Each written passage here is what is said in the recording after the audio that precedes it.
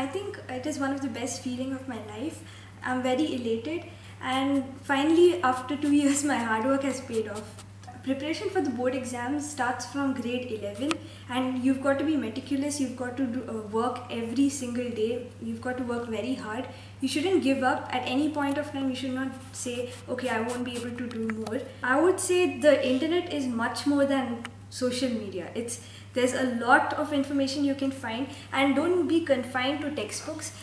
Go beyond the subject, learn more, and finally be humble, be down to earth, and always never give up. Be optimistic and never be a pessimist. I plan to take up computer science engineering in India, mostly in NITs or IITs or BITS Pilani.